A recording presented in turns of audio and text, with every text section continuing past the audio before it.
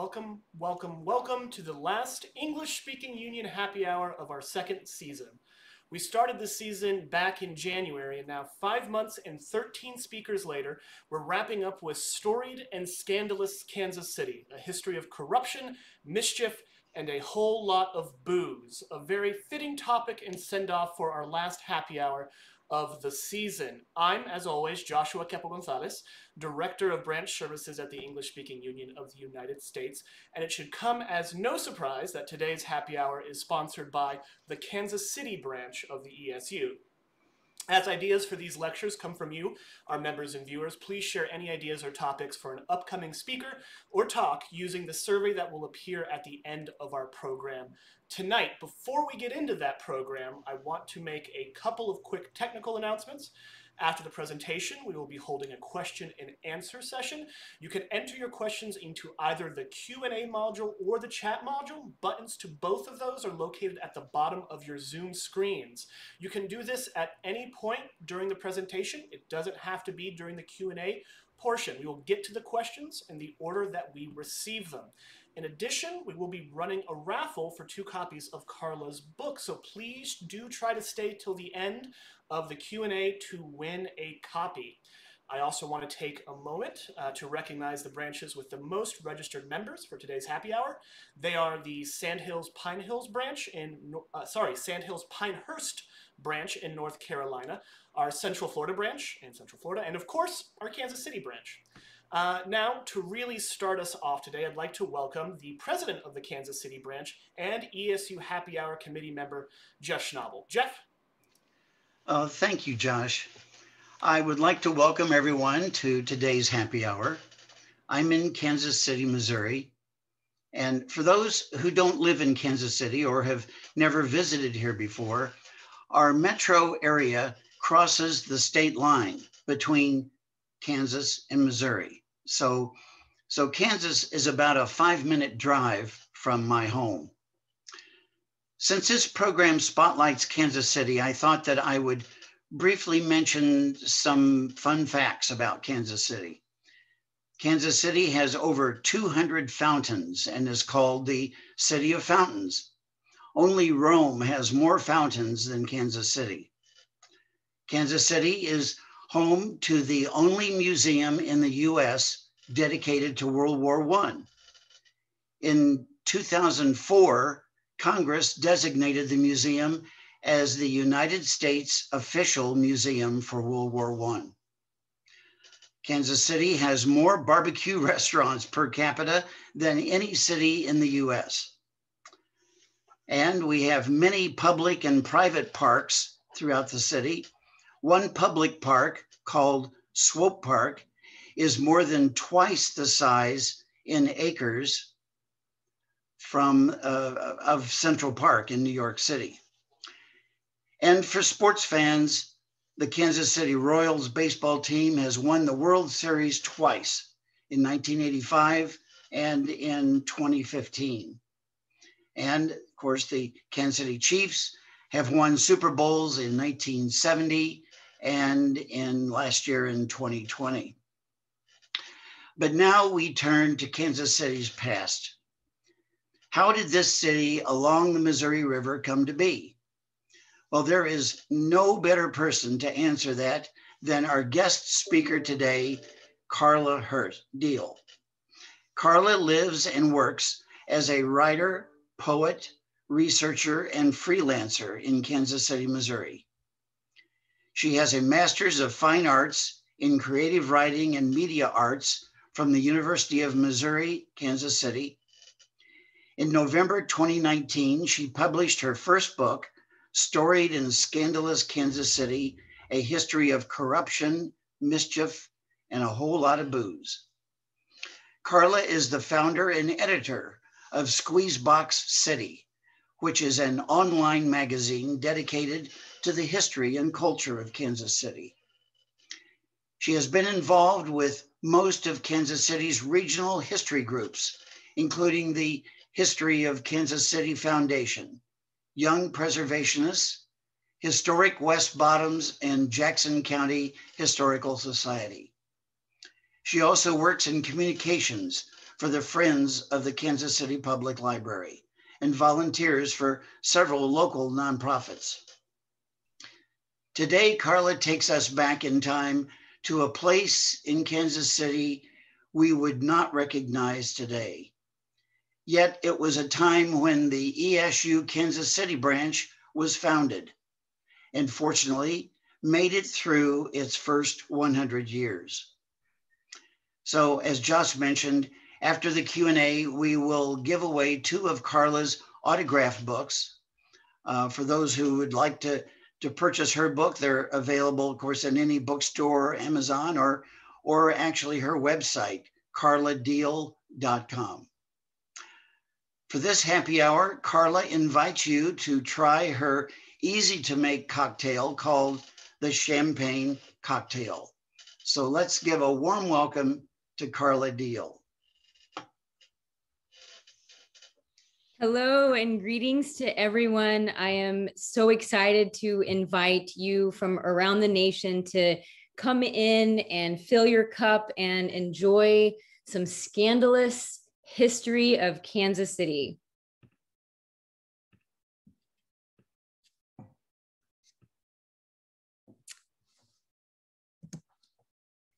The roaring 20s brought on grand illusions of a country teeming with glitz, glam, grandeur, and success. But as we all know, the 20s were only roaring for about 1% of the population. Under the surface, Americans began deeply searching for identity. Our post-war society was hungry for prosperity and meaning, and we demanded it any way we could, and often in extreme opposites. There was indulgence and temperance, science and religion, integration and segregation. We were empowered, but also power hungry and growing hungrier. The jazz age just burst at the seams with ingenuity and innovation. Women finally gained the right to vote. We had nearly 35,000 American citizens who were millionaires, and millions of new people were playing the stock market. The assembly line had just revolutionized our productivity and our profitability. We flew a plane entirely around the world. The entertainment culture was at an all-time high. With literature, music, and the arts, radio was streaming through households everywhere.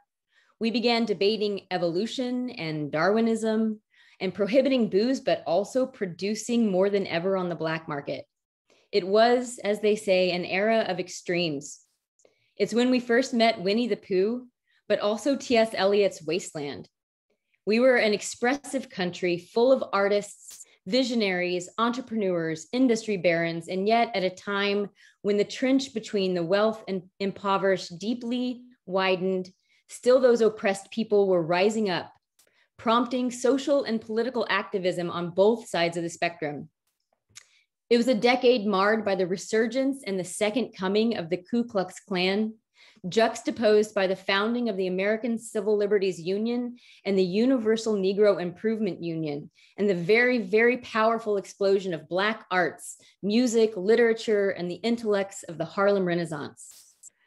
But with all of our cultural developments, we were in the throes of growth as a nation, and we couldn't exactly agree on how to do it.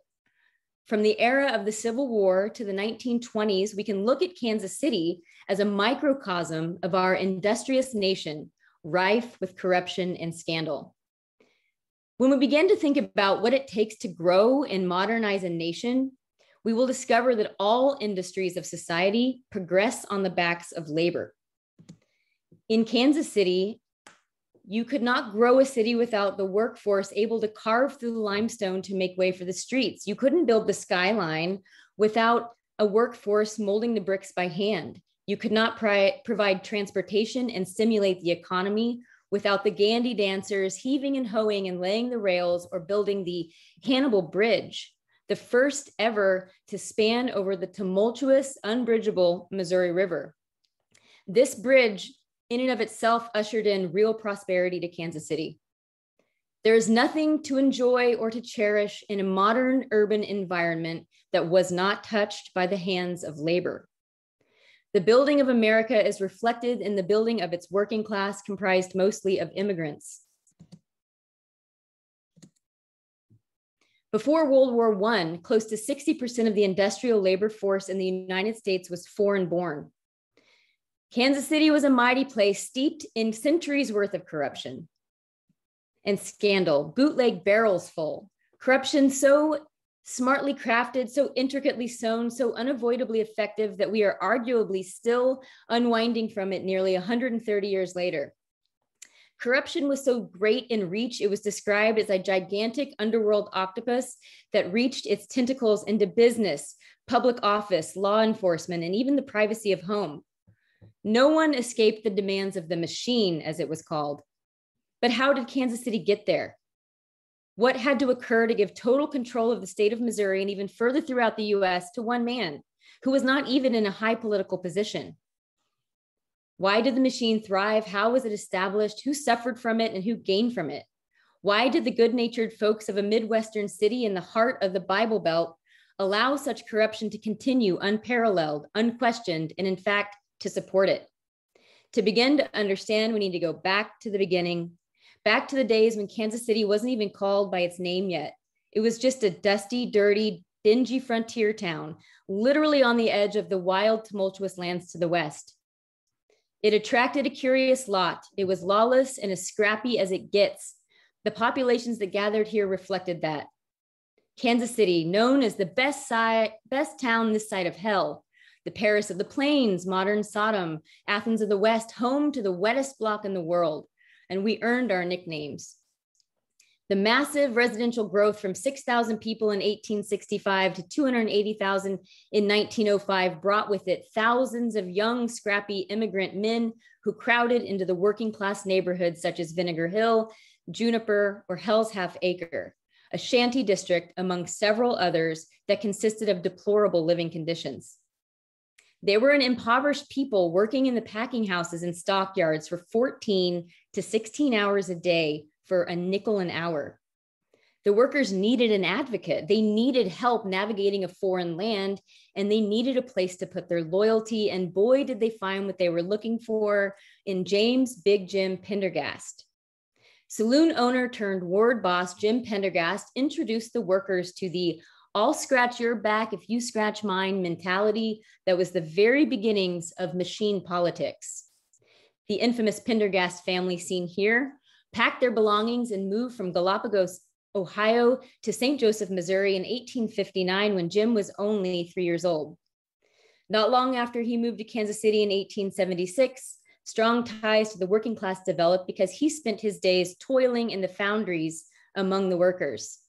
Jim's gradual rise to power gained momentum only 8 years later after his arrival in the grimy bottomlands when he was elected delegate to represent the 6th Ward. Jim's advocacy for and protection of the blue-collar workers in his neighborhood solidified a strong political base of freight handlers, switchmen, factory workers, packing house men, grocers, bakers, butchers, and drovers, and it was a base that only continued to grow. He was a sympathetic man, beloved by his people for his efforts to improve the lives of the underserved. Jim fought against a proposal from city government that would cut firemen's salaries by 15%. He fought on behalf of the people of the West Bottoms again when he opposed an ordinance that would have removed the only fire station to serve his ward. He advocated allocating funds to build the West Terrace Park on the unsightly bluffs overlooking the bottomlands. He offered up bail when 10 workers were caught playing bunco and were arrested. Pendergast also advocated lower gas rates and telephone rates. He established the first waterworks plant and pushed for financing the construction of a parks and boulevard system that we are famous for. He pledged $20,000 to the city's first garbage system. He was charitable, of course, but he also knew if he kept the people fed at dinner time and with coins rattling in their pockets, that you'd have a guarantee they would turn the votes at the polls. In a time of great racial divide, Pendergast extended his friendship and all the favors that came with that to the Black workers of the First Ward. Then Big Jim grew in popularity among the working class, a group described by a local newspaper at the time as hard-handed men of the First Ward, the oily blue jumpers with packing house mud in their boots, switchmen, freight handlers, engineers, and lots of them too. They were not a many silk hats in this crowd. The first ward was home to the famous wettest block in the world. It was one of the densest blocks for consumption, occupying the 1700 block on 9th Street near State Line in the Stockyard District. It was home to most of the labor jobs in Kansas City. Here was a land full of transplants, vagrants, immigrants working the saloons, the packing houses, and in nearby factories. From 1865 to 1918, 27.5 million immigrants poured into the United States. Early 1900s West Bottom saw an influx of 2,000 Czechs, 4,000 Bohemians, 100 Russians, 2,000 Croatians, 100 Polish, Slovenians, and many other Eastern Europeans immigrants fleeing tension, tumult, and political oppression in their own homelands. They too landed jobs in the stockyards and meat packing houses, iron working factories, and steel plants, and lived in the West Bottoms or nearby Armourdale, which is a neighborhood that was built in 1889 on the river of Kansas for the sole purpose to house the abundance of stockyard workers. It grew in population so fast that by 1920, the neighborhood was severely overcrowded and basic needs of its residents could not be met. The Immigration Commission toured the community's muddy streets and closely spaced residences and described it as a labyrinth of narrow, dirty passageways flanked by the most nondescript sort of shacks. The wettest block was vile to outsiders, but instigated a sense of camaraderie among its occupants who relied on it for more than its vice. It was a genuine reprieve from a very hard way of life, but also served as a community center for the residents occupying the shanties. The saloons would also cash checks on Saturdays, proving again a necessary asset to the working class. At the height of the booze industry on the wettest block, almost every bar employed a barkeep from a different country. Opponents of alcohol called this area a disgrace, a curse, an excruciating and demoralizing place fueled by corruption and vice. Anti-saloon propagandists and prohibitionists from Kansas lamented that here indeed was where Missouri tempted, corrupted, and plied Kansans with liquor. And without question, it did. Beyond the establishment of his following in the working class, an important vehicle for Jim Pendergast's political power was ultimately his connection to and control of the police department. Pendergast lent a hand in electing Democrat James A. Reed as mayor, indebting Reed to Pendergast, making him more powerful than ever before. Between 1900 and 1902, Jim personally chose 123 out of the 173 patrolmen who served the Kansas City police force. This granted him immeasurable power. Kansas City had never experienced a concentrated amount of power in one individual, and for a time, Jim Pendergast was thought of as a prophet. Rivals to the Pendergast machine were the Shannon brothers, specifically Joe Shannon, who was a Democrat boss gaining power in a neighboring district.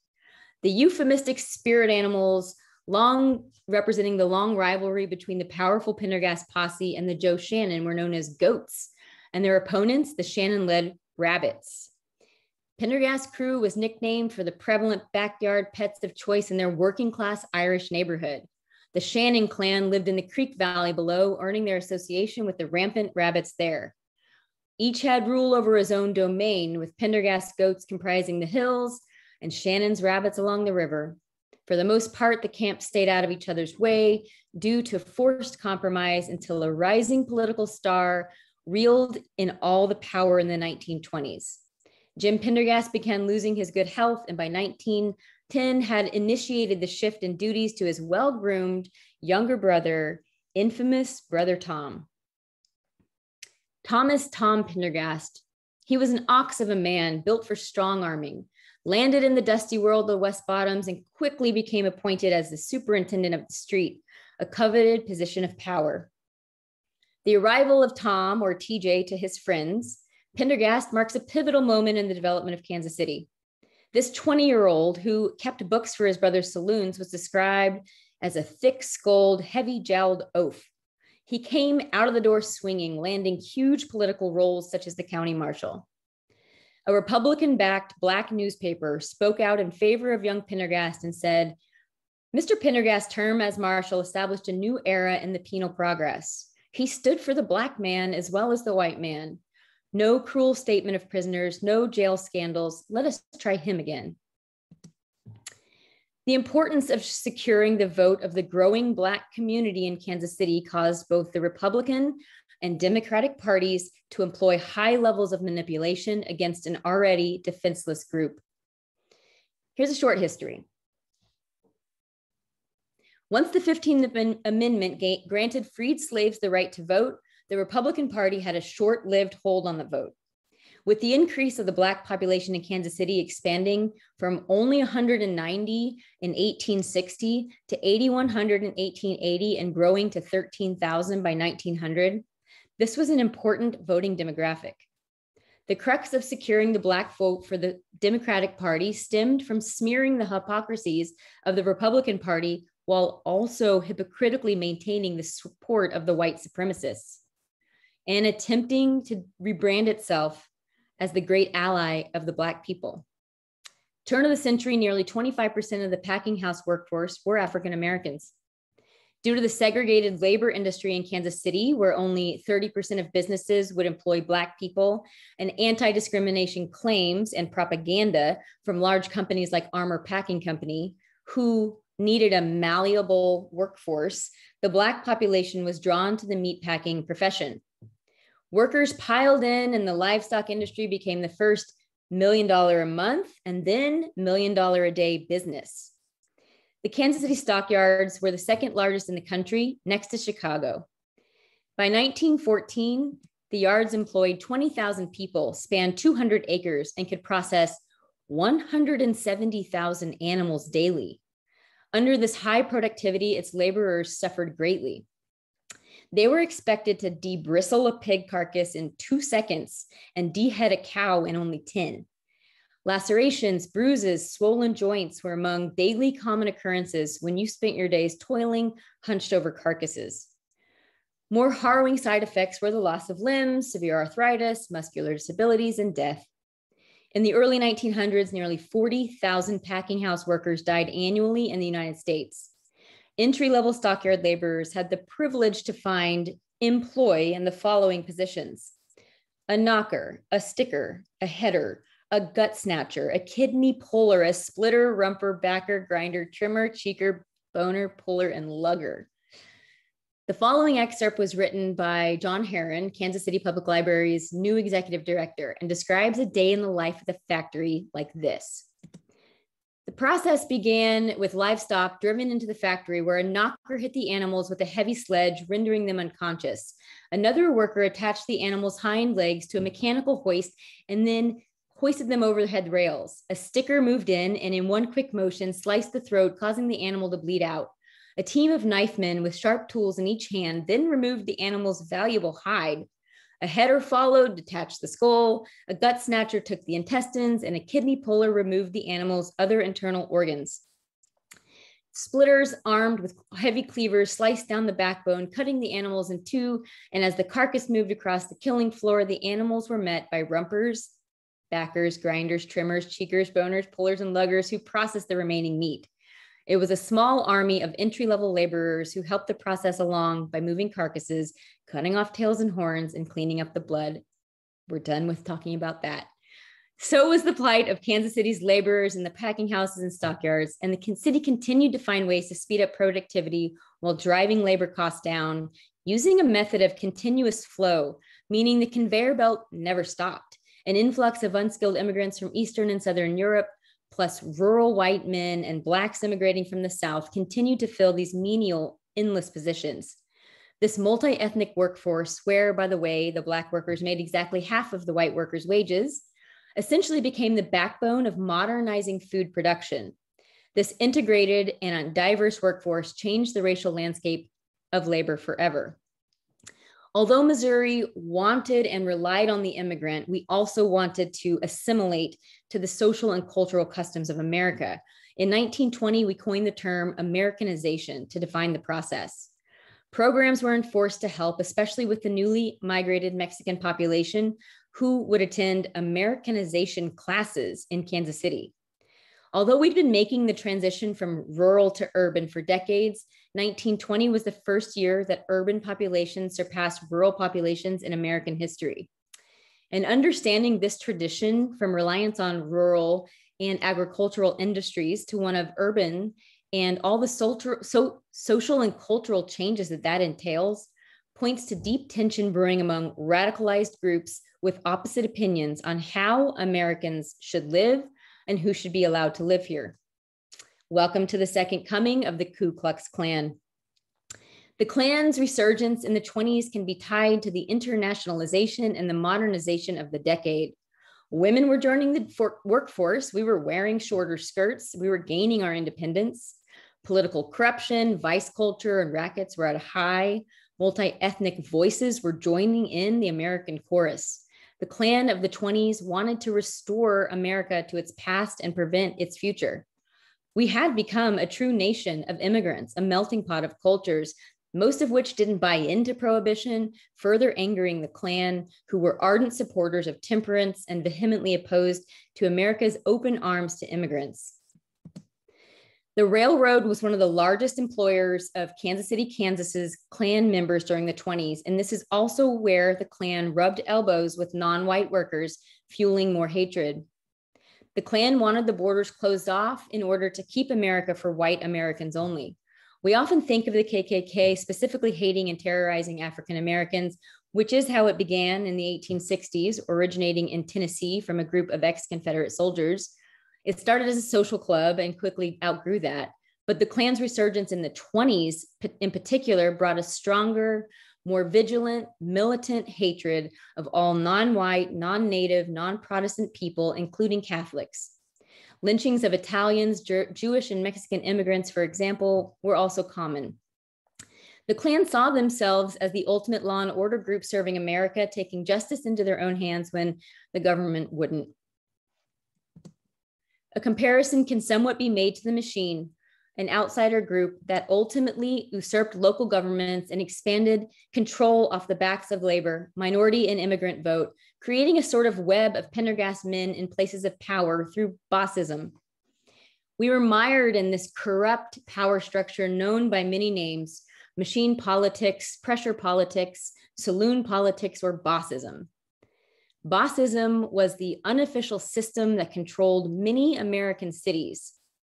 It was a complex organization of party men who worked at the grassroots level to nominate candidates, deliver votes, and share in the spoils of victory, some of it legal, most of it not.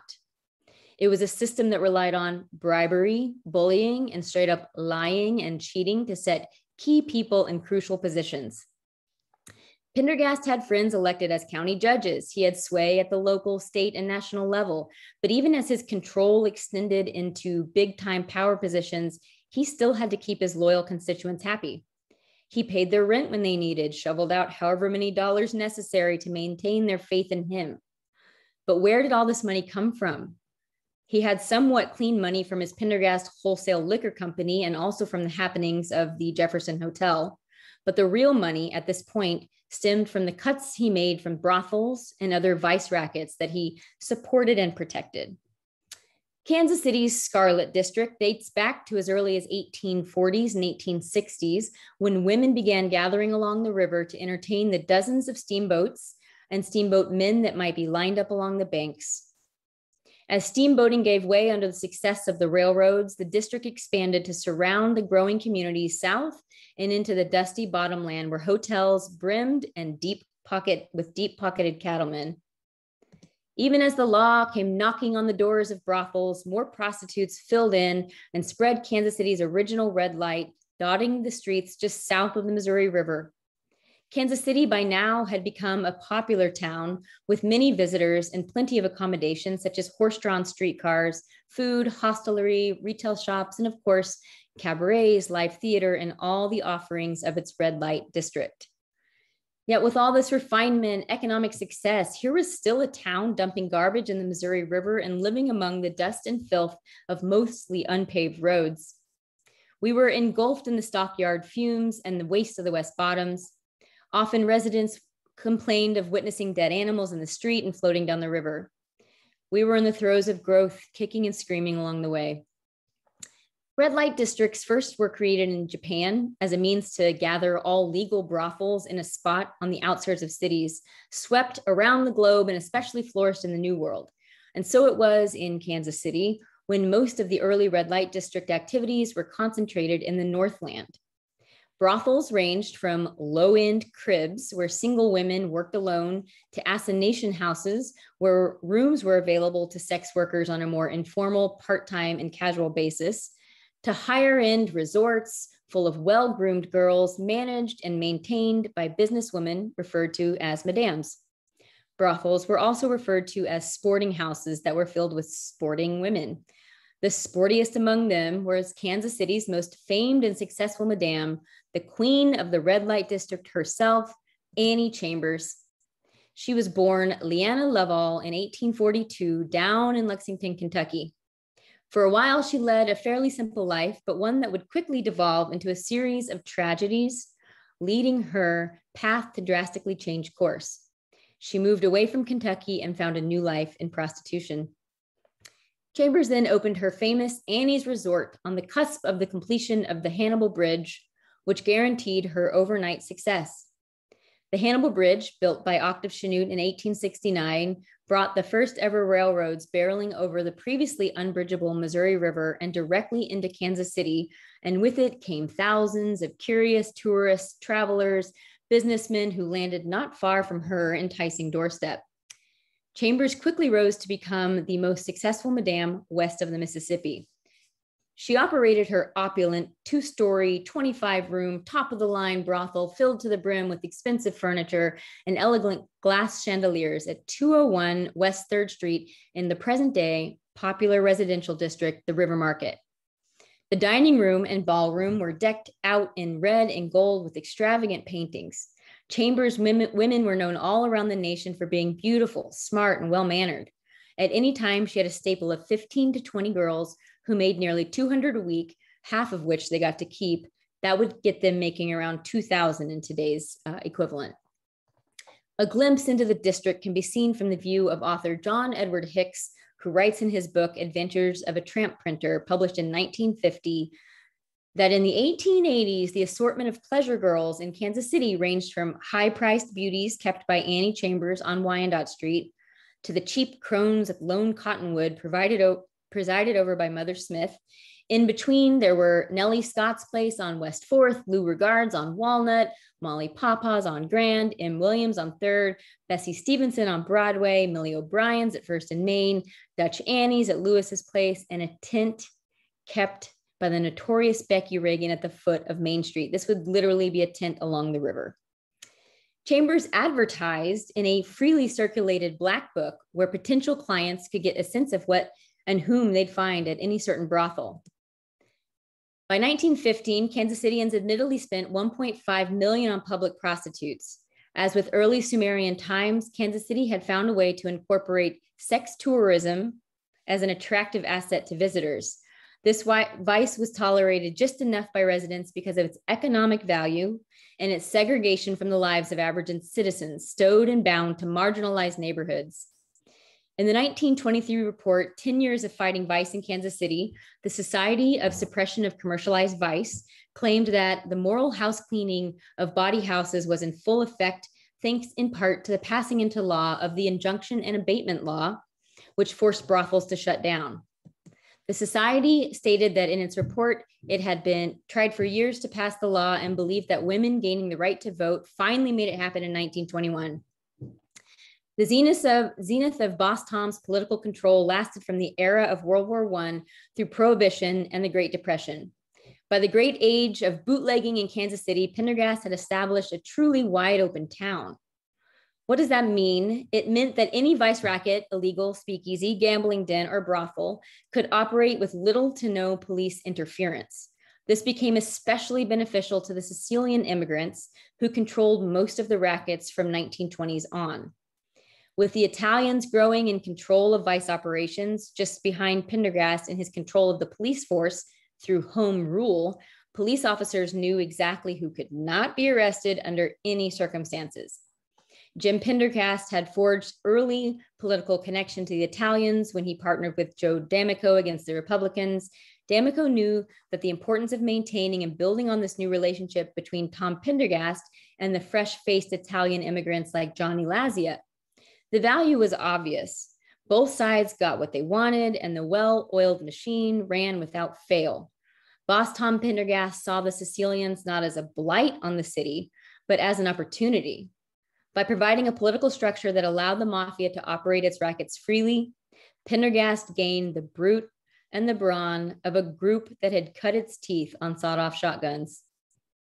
Here's Johnny Lazia, born to laborers in Brooklyn in 1897. He was reared in the poor, overcrowded neighborhood of Kansas City's Little Italy, and he was destined to end up with the most powerful men in crime. Lazia continued to form lasting relationships through the power of giving money and resources to those in need, as long as they did what he asked of them, embodying the same mentality of his soon-to-be partner, Tom Pendergast, and machine politics.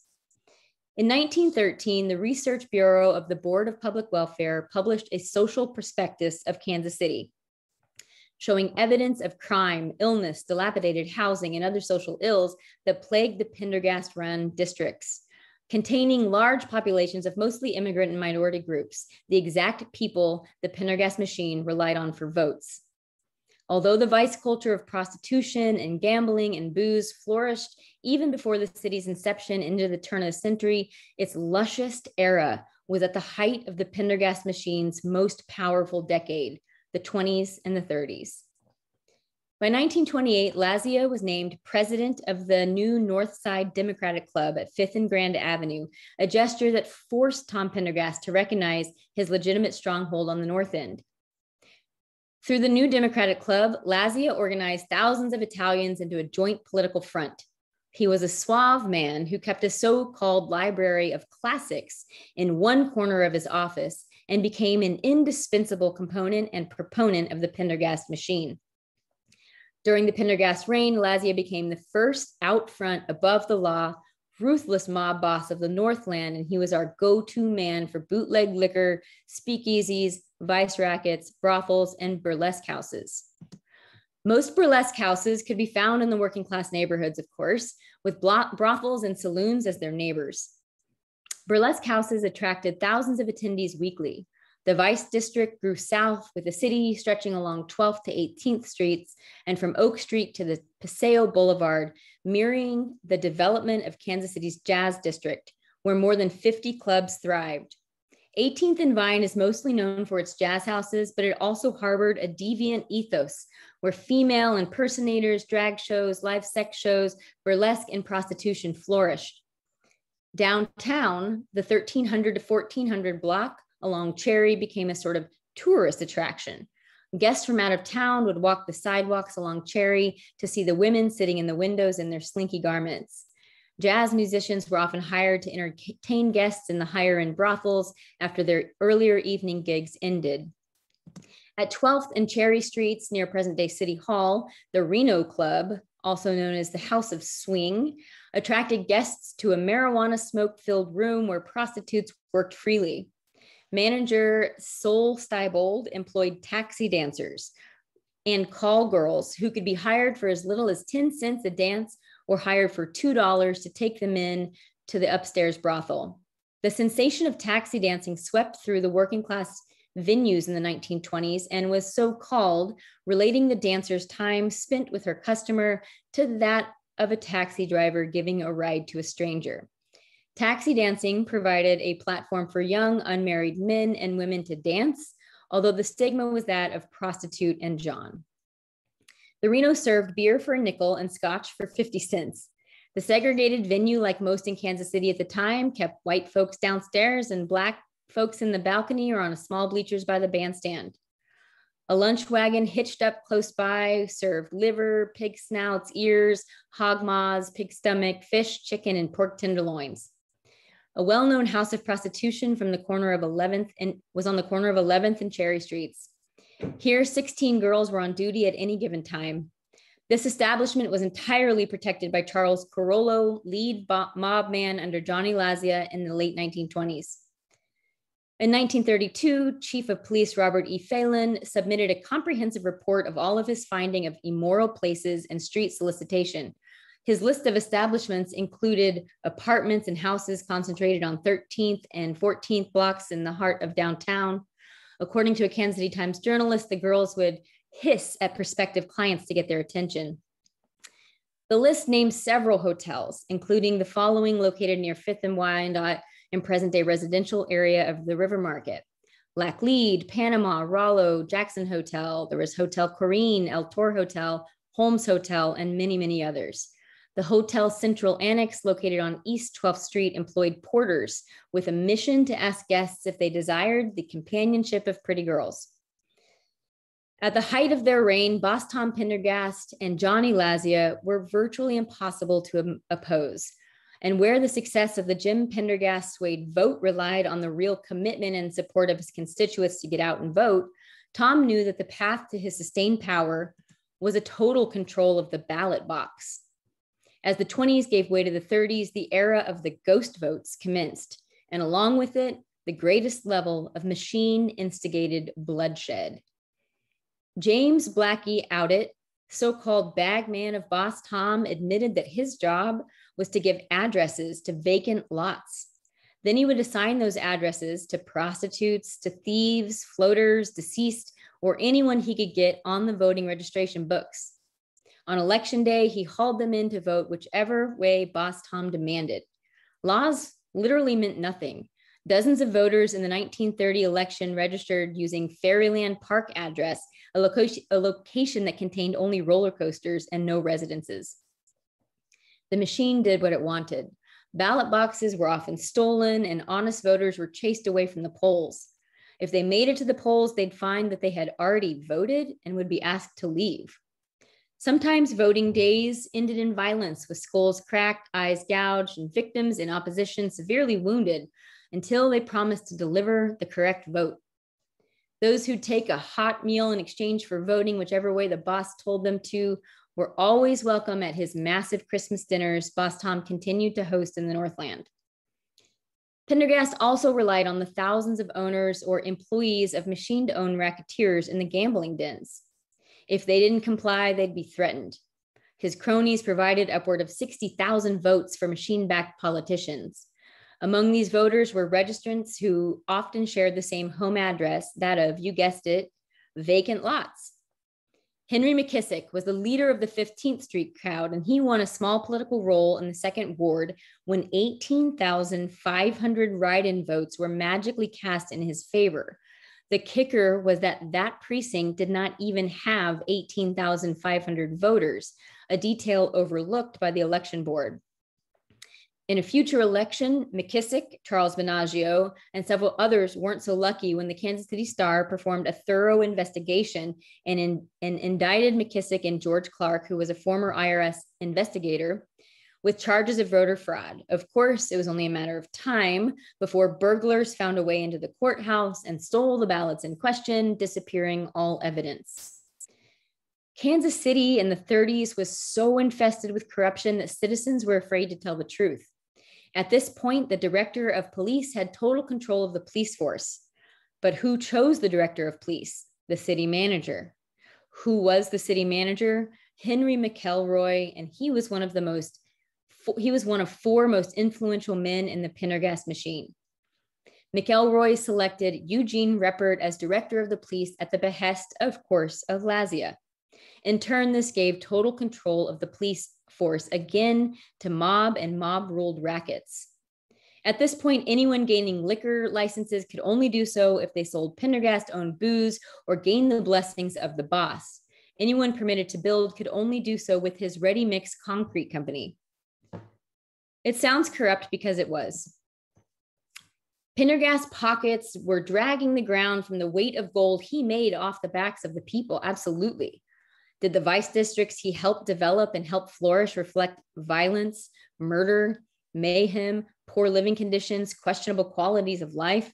Yes, as evidenced by these police complaint maps, all of which were condensed into Pendergast-controlled neighborhoods.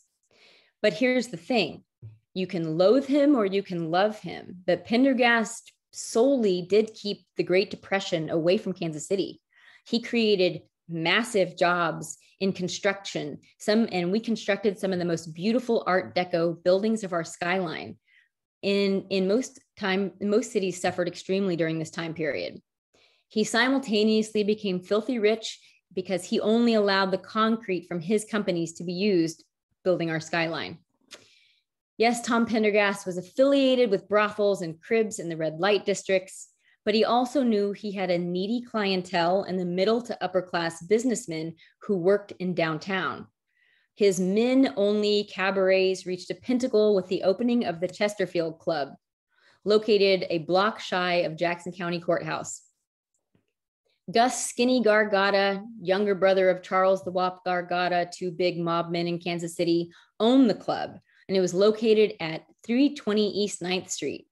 The Chesterfield gained notoriety for its businessman's lunch, where men could drink, gamble, and arrange political meetings with Boss Tom, all the while being serviced by high-heeled waitresses wearing dainty see-through cellophane aprons revealing pubic hair, shaved into hearts, diamonds, clubs, and spades. The waitresses even shared the duties, and no one suit was represented more than another on any given shift. Pendergast frequented the famed Chesterfield Club and conducted a lot of official business there by hosting city officials and ward bosses. Through the Chesterfield, Pendergast helped funnel the sexuality of the jazz scene directly into Kansas City's business districts. The Chesterfield became a sought-after tourist attraction, and it continued to have the full support of Pendergast, who vowed to protect the venue along with so many other joints as long as it only purchased liquor from his T.J. Pendergast Wholesale Liquor Company. The club was eventually closed down in 1939 as a common nuisance. And so, with the disappearance of its most infamous club, went the city's most infamous boss.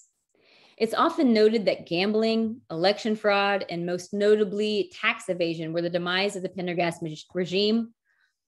But those things alone are not entirely true. Kansas City's women were the self-anointed civic housekeepers, and we comprise several groups of tenacious, steadfast women we all caught flack as pink-nailed, cocktail-drinking, cigarette-smoking Southsiders, but paid no mind. They got things done, nails painted or not. They made it their mission to sweep corruption out of the city and became more and more organized by the 1940 election, and defeat was imminent.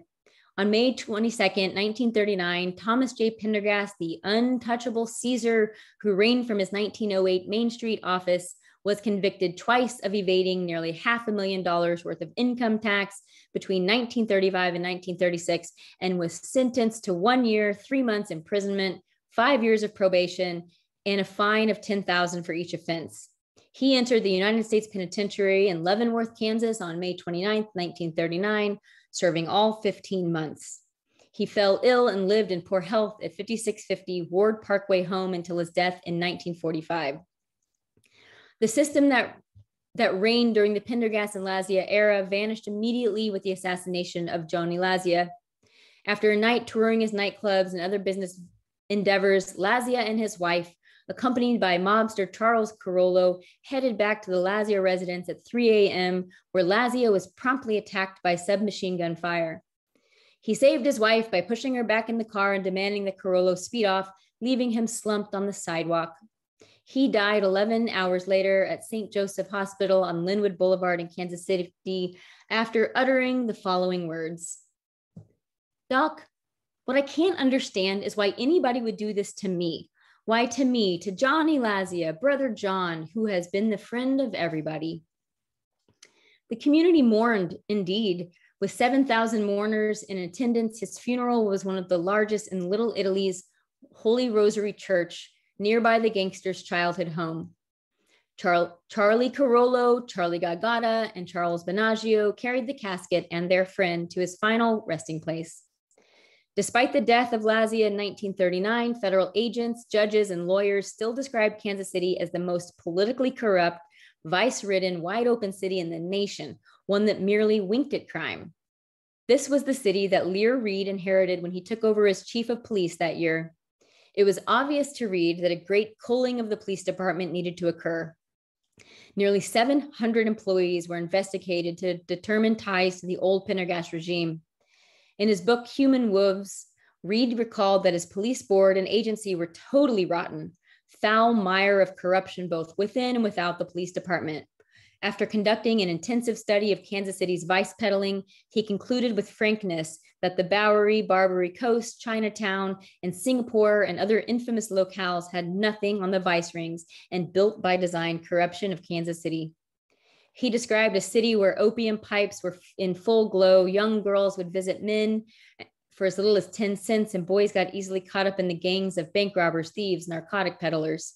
He made a hobby out of confiscating slot machines, also known as one-armed bandits, roulette wheels, chuck-a-luck, dice, outfits, and every other possible device that he claimed fattened the pockets of the leeches. According to Lear, the police headquarters and municipal courts building, shiny and new in 1938, housed two distinct groups of people: corrupt politicians, among the most notorious in America, and select good and honest policemen.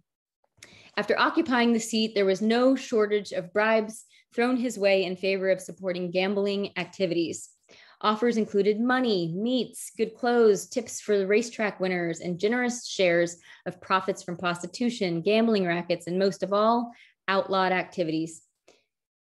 Yet despite Reed's holier-than-thou reformist mentality, he was accused of using the anti-corruption campaign as an excuse to fire most Black officers who had been appointed prior to his leadership. He also was known to unfairly brutalize Blacks who were arrested. So rampant was this behavior that it attracted the NAACP. Police plus politics equals parasites, Lear said, in Kansas City or anywhere else. The sooner municipalities become convinced of this, the sooner the law enforcement throughout the nation will rid itself of deadheads, political nincompoops, potbelly pinheads, alleys of the underworld, grafters, chiselers, enemy of society, the catspaws, forward healers, and dishonest incompetents of other stripes and caliber. His great cleanup act of the 30s and 40s only led to the discovery of an unshakable millions-dollar heroin racket that had been flowing through the streets and boulevards of Kansas City since 1920. Niccolo Impastato, a well-dressed Sicilian-born immigrant who fled his homeland in 1927 when Mussolini was hot on the mafia, managed Kansas City's narcotics and heroin rackets. Police files detail the life of Impastato through accounts of perjury, Black Hand executions, kidnappings, employment at both Roma Bakery, favorite hangout of most mobsters, and in the Stop and Shop liquor stores in Happy Hollow. Impastato said he had a seat at the inner council of the International Mafia Organization. The opium had made its way from Middle Eastern countries such as Turkey, Persia, and India, and was then transported through Italian ports into the great American mafia web that connected major cities around the country, of which Kansas City was, right along the ranks of Chicago and New York. The mafia had silently been operating its rackets with little to no objection from authorities or media until Senator Estes Kefauver demanded an intense national investigation. In the 1950s, with the hesitant support of President Harry Truman, Kefauver spearheaded a committee. For the first time, the Kansas City Narcotics Syndicate, an 8-state-strong narcotics racket ran entirely by the Kansas City Mafia, was exposed to the nation. Despite the obvious evidence, the 48 witnesses who testified put on quite a display of omerta, or mob-loyal silence, and there was no large cleanup of Kansas City as a result. Decades go in this manner and corruption shifts hands, but remains in the power of the mob. The gambling and drug rackets of the 50s and 70s gave way to mob boss Nick Savella's more sophisticated and intricate endeavors tied to a bookmaking scheme involving bets on the 1970 Super Bowl IV, which pinned Kansas City Chiefs against the Minnesota Vikings. Quarterback Lynn Dawson was accused of being caught up in the scandal when his personal number was found in the phone of an arrested gambling man involved in the shenanigan. Despite the fact that the books were off and they might lose money, the mob called Chicago, who helped recook the books with what's called layoff bookmaking, a rebetting system that ensured profits. Toward the end of the decade, a final hurrah from Savella's mob was the Las Vegas casino skimming, referring to the transfer or moving of funds without proper documentation where it amassed upwards of $3 million in profits. After they were caught, this ultimately led to the downfall of an era of mafia stronghold. Or did it? You might be tempted to ask specifics about the mob's operations in present-day Kansas City, but if I told you, then you know, as they say, I'd have to kill you.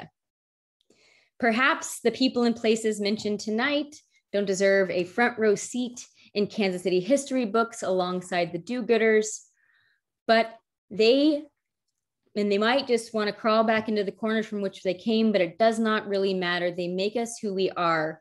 The good, the bad, the gritty gives us the strong heart that we have here in the Midwest. And so let's go out tonight with a toast and a cheers with that turn of the century spirit to continue to make all of our communities wonderful places in which to live. Thank you. Cheers from Kansas City. Cheers, and thank you for the very illuminating presentation, Karla. Now we're going to go into the Q&A section. So again, if you have any questions, feel free to enter them into the chat and Q&A. We already have some that have come in during the presentation, so I'm just going to start from the top. So our first question comes from Donald Patillo from our Atlanta branch, who asks, was St. Louis comparable to Kansas City during this time? Yeah, that comparison gets made often, even in present day, where all of us are always comparing ourselves to St. Louis and Kansas City. But as far as the mafia and corruption, I would say it's comparable, but Kansas City had some of the bigger named mafia that were more trusted in the national game. So we had more control and more sway. So I would always venture to say that, not that it's a good thing to claim, but that Kansas City had, with Boss Tom and with our mob men, definitely a stronger corruption and stronger scandals than St. Louis.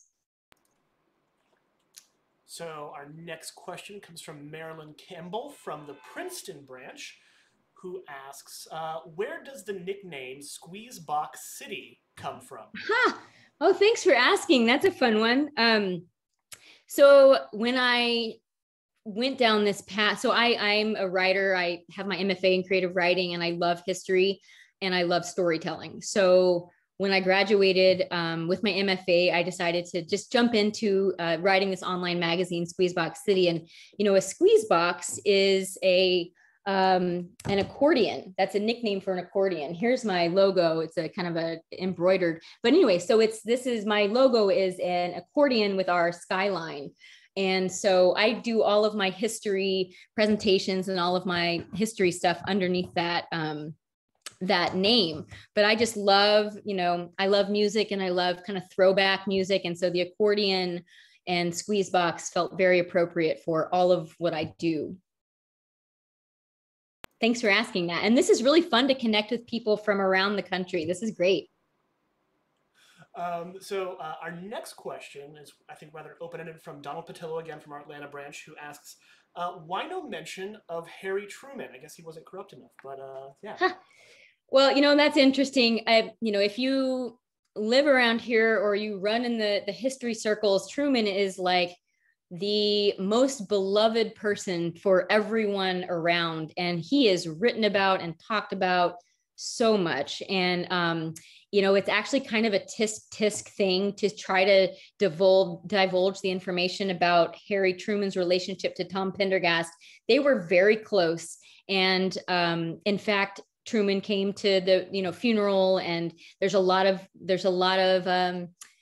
hearsay about the fact that Truman got elected starting in politics because of Pendergast, which I think has some validity to that. But Truman is the good-natured boy from the Midwest, and this is just that he is just not the focus of my research. So actually, at this point, those are all the questions that we have so far. What I'm going to do is, if anyone has any additional questions, feel free to put them in, but I am going to move on to, actually, no question just came in from someone from Kansas City, Jeff Schnabel. Wasn't it true that mainly due to Tom Pendergast and his control over liquor, Kansas City never experienced Prohibition?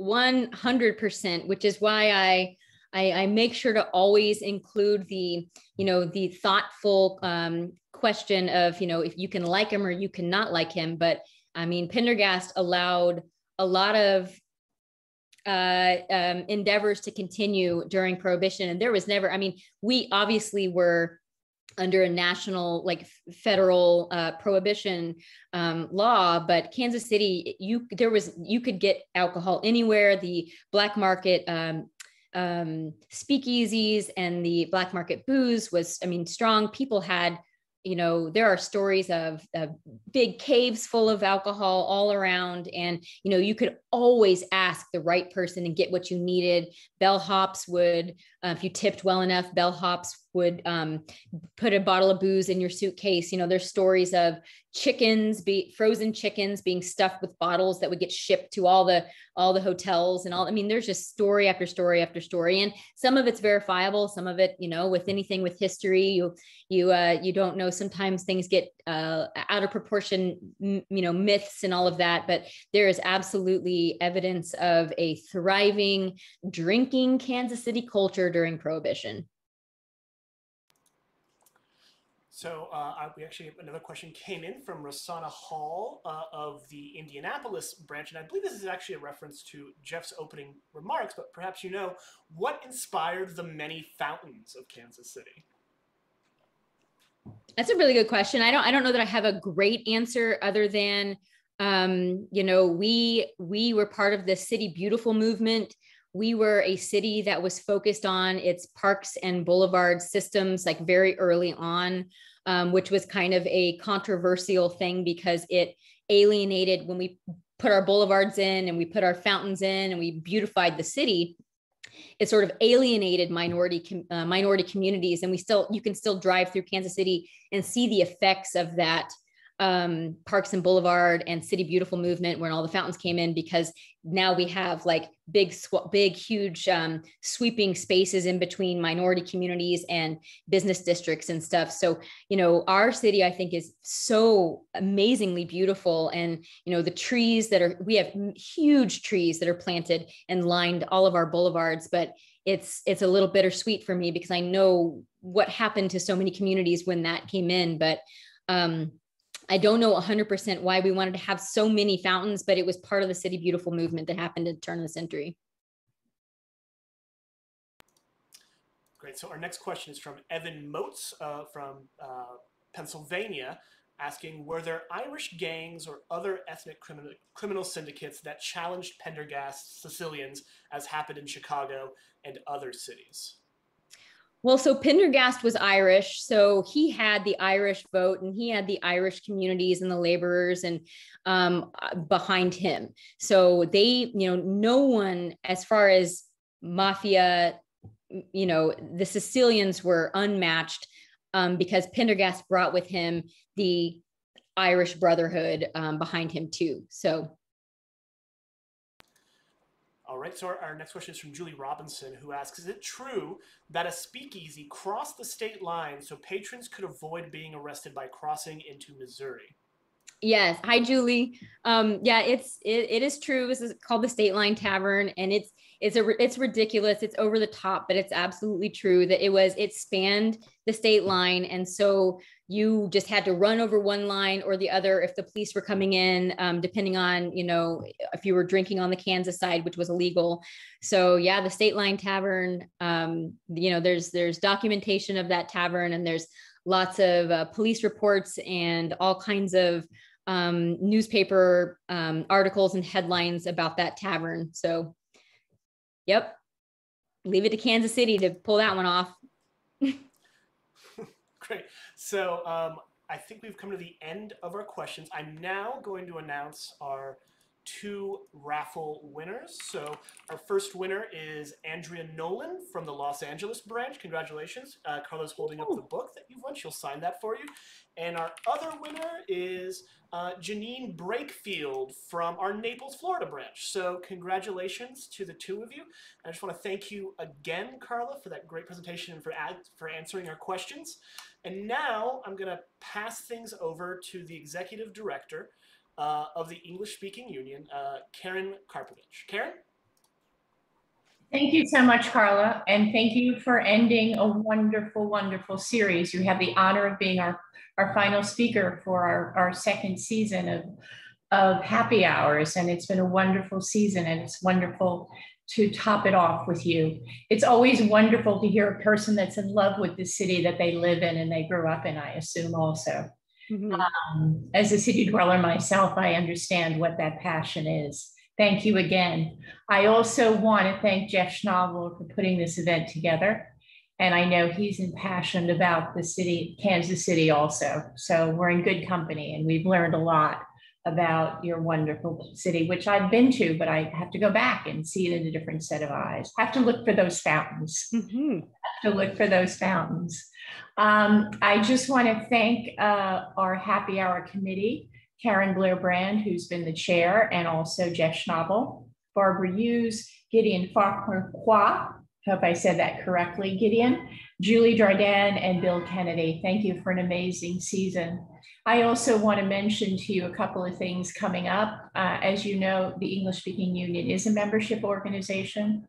If you wish to be a member, we encourage you to do so. You could do so by signing up on the form that you'll receive, which is an evaluation of the event, which I'm sure you all enjoy. And then finally, something a little different, or maybe not very different, because we're an organization of stories. On June 24th, in celebration of our centennial, we're going to be talking about 100 years, 100 stories. And we've asked all of you, our members, to tell us their remembrances and their kind of wonderful feelings about the ESU and why it's so important to you. And we're going to have a competition in terms of which ones stand out and really tell the best stories about our organization. So I ask you to submit stories or come join us on June 24th for a great event. Thank you again for the committee and to all our participants, because we've had an amazing turnout. And this has been a wonderful season, and join us again when we come up with our next season of great speakers. And thank you again, Karla. Bye.